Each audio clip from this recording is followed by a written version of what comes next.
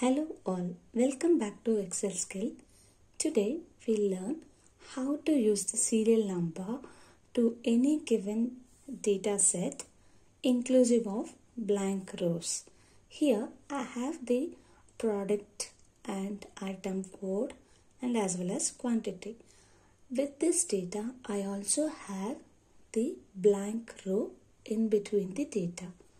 So now I want to add the serial number only where the data is populated, and it should not include it should not count the blank rows. To this I will use the if formula along with the count A formula. We will get the serial number where it has the blank rows and it doesn't count the blank rows for this given data. Give equals, then give if, open the parenthesis, if B3 is nil, give equal sign,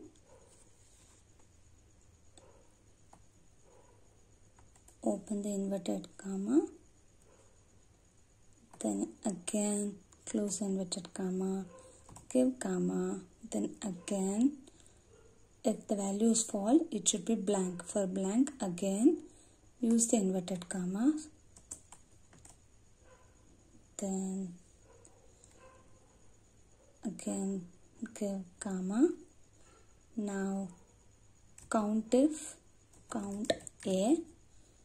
Here I am using both a formula and as well as the count A function together to get the serial number automatically. If any data in under B column, if you enter any data, automatically the serial number will appear. If it is blank, it doesn't consider the serial number. Only if there is any value, only then the serial number would be appearing. Again open the parenthesis, choose the B3, then freeze the B3, shift F4, then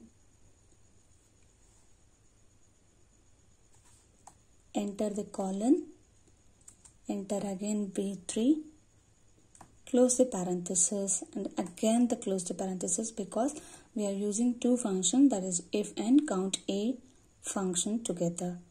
Hit enter, you will see the number. The same number will appear to the next value. Okay, here 1, 2, 3, 4. If I have to enter anything under the white panes, just to check, it is taking the number. So if I have to delete, the number pattern will also change. ABC, enter, the number changes, and if I have to take out that ABC and hit enter, the number is changing accordingly. I hope this trick will help in your day-to-day operations, and I will come up with the more Excel tips and tricks. Do share, like and comment, and do subscribe to my channel. Subscription is free. Please do subscribe for Excel tips and tricks. Thank you for watching this video. I will come up with another video with tricks and tips. Thank you again. See you.